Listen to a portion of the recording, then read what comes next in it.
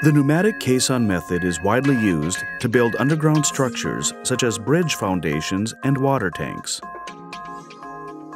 In the construction of the Chuo Shinkansen, this method is used for building emergency access in urban areas. A reinforced concrete caisson is built in advance above ground, with a sealed working chamber at the bottom. During the excavation work, compressed air is sent to this working chamber to prevent surrounding groundwater from seeping in. When an empty cup is inserted into water upside down, water cannot enter the cup due to air pressure. The caisson works on the same principle.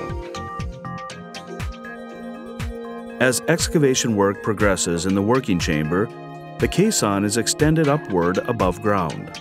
Through the repeated cycle of lowering the caisson and conducting excavation, structures are installed at the intended position. Since the pneumatic caisson method always builds frameworks above ground while checking the ground foundation, elaborate excavation work is possible. Also, since groundwater is suppressed with compressed air, the surrounding areas will not be affected.